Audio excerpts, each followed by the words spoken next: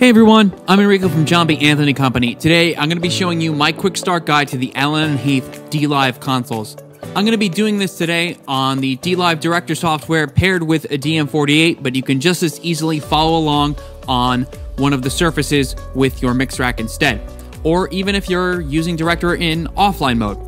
If you need to know how to pair your Director software with one of the mix racks, I've covered that previously in a video. You can jump to that with the link down below in the description. Jumping in, the first thing we want to do is set up all of our outputs. To do that, let's head over to Mix Rack. Here, you're going to go to Configuration, then Mixer Configuration. And you can see on the sides, I have groups, effects, auxes, matrices, PAFL, and my main outputs. So you can adjust these to as many mono or stereo configurations as you need. For our main, you can see here that I have left-right mono sum, left-right mono, LCR, and 5.1 surround. The main output can also be put on one fader or split out across two if you'd like. And for the total number of all your mixes and effects, you do have your mixes remaining and effects remaining listed out for you over here, and you can see them adjust up and down as I change them. Once you have this configured, make sure you hit apply when you're done. This is one of the two instances on the dLive where there will be a short dropout in audio, and I'll cover the second in just a moment. So make sure that you're not configuring this screen when you are going live during a performance. Heading over to the next tab, Input Stereos, this is where I can make any of my adjacent inputs into a stereo source. This will have them show up on one channel and one fader, so you can manipulate both equally and keep them as a stereo source. And it's going to be a lot quicker for you. So here I have 3 and 4 set up for stereo. These are going to be my drum overheads. Once you have this all configured, head over to your I/O screen. Here I have my outputs, my inputs, my tie lines, and my virtual sound check. On my outputs, I can choose between my mix rack outputs and my surface outputs. And today I'm just working with a mix rack and a Dante card. I have my local outputs, some DX slots, an ME output, and 3 I/O ports. I do have a Dante card in I/O port 1 for today's setup. And for my local outputs, I want to go and set up all of my auxes. So here I have my mix output with my groups, my auxes, my main outputs, and then 2 matrices that I also configured. You can patch these however you want. If you're using a surface, you have to hit the patch button first, and you can use the rotary encoder to select a bunch of consecutive channels. You can set this up however you want. Over on the left, you can see all my channels are labeled already. All you have to do is click on that particular channel, or touch it if you're on the surface, type in the name, and color code it. You can use the arrows to quickly move through all of these as well. So configure all of your outputs, label them as you need, whether that's across a local output or one of our other options. And then you're going to head over to the inputs, and you're going to pretty much do the same thing for your inputs. I'm running the mix rack again today, and on I/O port 1, I have my Dante card. I'm coming in on Dante for all of these channels, and I have them patched in, same way we would do our outputs. You can see here my overheads are configured for a left-right stereo setup. And you can just as easily pull them from the surface as you need. This is going to be the same situation where over here on our left, we can click and name our channel and color code it as well. Use the arrows to quickly toggle through stuff. After you set up all of your I/O, you can head over to Surface. Here we have Control and then Strip Assign to configure the layout of all of our faders. So I have 3 banks of faders, and I have 6 layers for each of my banks. All you have to do is take one of your inputs, an effect, a mix, a monitor, DCA, or MIDI, and simply drag it down into the slot that you want. And you can mix and match these as much as you want, so you don't need to necessarily have one that's all inputs. This is totally customizable across the 3 banks and across all 6 layers for those banks. If you want to move a little quicker and you've got some adjacent stuff, you can take block select, click your start, click your end, and then drag down. You're going to just repeat this until you get up to all 6 layers filled up, and all 3 banks however you want. Again, totally customizable. So once we have that set up, we're ready to actually go and configure some of our channels. You can see over here, I have my layer A pulled up, and I'm going to click the select button so that I can start processing my kick channel. If I head over to processing now on the touchscreen, you'll see that bank get pulled up as an overview, but we do have a channel overview, which is the next tab right here. This is just a preview of everything that you're going to see on our next few tabs. So preamp is going to give us our input, just an alternate for our I/O section.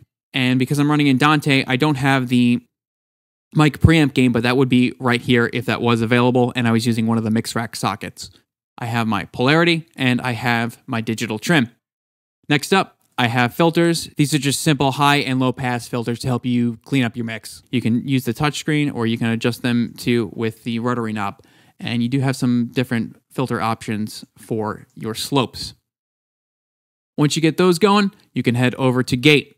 Here, you can see our usual controls for our gate. We have a ballistics meter showing us exactly what's being gated. You can bypass that. You see it's actually running in the background still. So the dLive is kind of always stuck in 5th gear. You really don't need to worry about adding another deep plugin or a rack effect and choking down the board.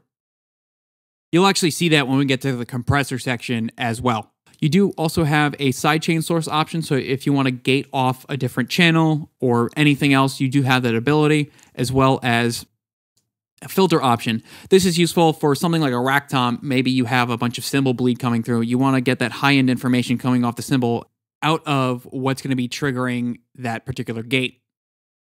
Next up, I have my Insert A. If you're using a Wave Sound Grid server, this is a very important tab. This is where you're going to go out to your different deep effects, your different rack effects, or maybe you have a piece of hardware or a digital processor like a Wave Sound Grid that you want to connect to. So if you do use a Wave Sound Grid in particular, you want to make sure that you run out every single channel and bring back in every single channel, even if you're not processing it on the Sound Grid server. This will help keep everything in sync and clocked correctly. The Wave Sound Grid server can have some issues where you bring stuff back in and it's not necessarily in sync. I'll show you how to fix that. So let's pretend I have a Wave Sound Grid card plugged into port 2. Select my send, select the proper socket, and then select my return, and again, proper socket. Make sure to hit apply when you're done. And from there, let's head over to our 4-band parametric EQ. Here, you can adjust your frequency, your Q, and your boost or cut, whether it's up here with the touchscreen or down here using the rotary encoders. You'll notice that our high and low pass filters from the other screens are shown here as well, and you can actually tweak them for that matter. The 2 outer 4 bands do have the ability to be a pass filter or a shelf if you would like as well. Next up, I have my compressor section. Here we have all of our usual compressor settings, and again, another ballistics meter. You can turn the compression on. Another thing where it's just always running and stuck in 5th gear. If you do have some of the deep plugins, you can use the library to recall those if you do have them.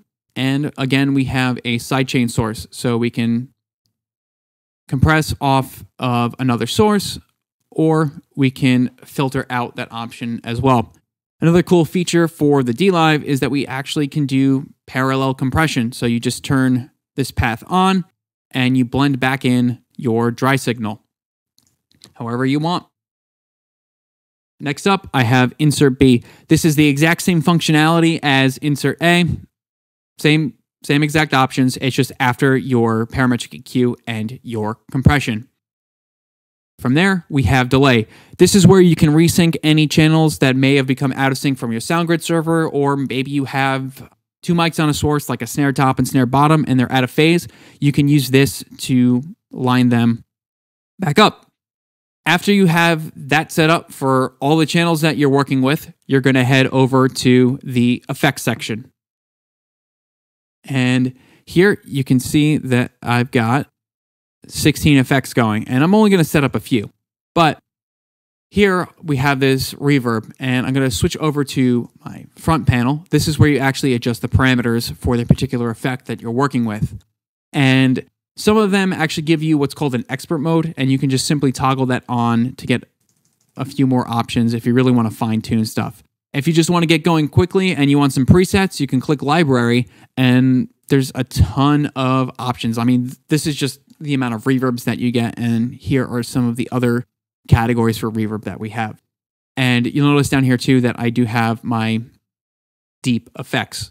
So once you configure that particular effects channel, you're going to head over to the back panel, and you're going to configure how it's going to interact with those channels. Whether that's an insert or a mix return is up to you. You can do as an insert for a particular channel, or if you want to use them across a bunch of channels, you want to do the mix return.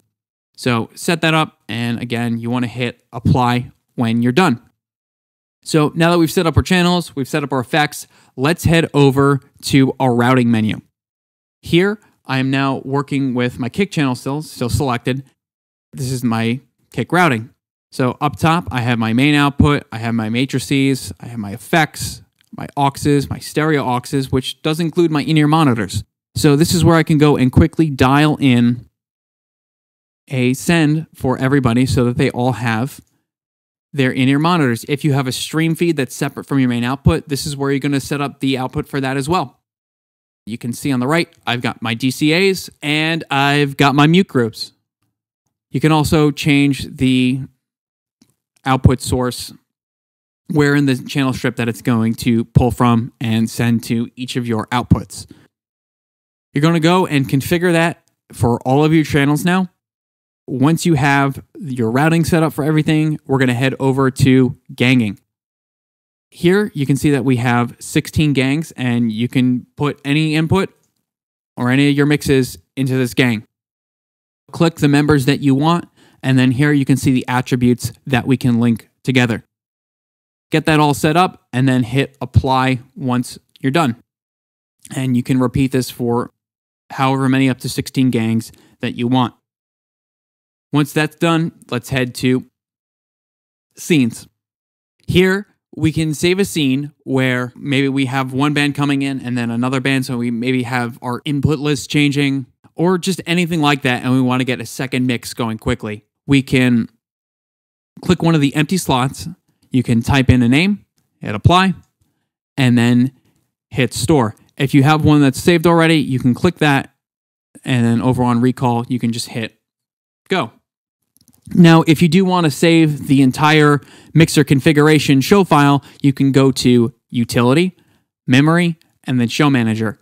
Here, I have my local setups for my mix rack, and I have the ones that are saved to USB sticks over on here. You have the option of plugging in a USB stick to one of the surfaces, or if you're running the director software and you're hooked up to a computer, you can do a local folder. On my mix rack, I want to take one of these. I can copy it to USB. I can take a USB file and copy it over to my dLive. Here's how we store and recall a show. If you are using the director software and you want to pull it from a folder, you would go over to System and then select the folder that you want to pull from. I like to use something like Dropbox, just so you know you have it backed up in the cloud and have that fail-safe in the event that something goes down. This is pretty much everything you need to know for the bare minimum to get going and mixing a show ASAP. There's obviously a lot more that the dLives can do, and I've barely touched the surface. I'm going to be covering this stuff in future videos if you want to get more in-depth. If you have any questions on what you've seen, you can leave a comment down below. Happy to help out. If you found this video helpful, make sure you hit the like button. Don't forget to subscribe to JBA University and hit the notification bell so you find out when we put out more videos. Thanks for watching, and I'll see you next time.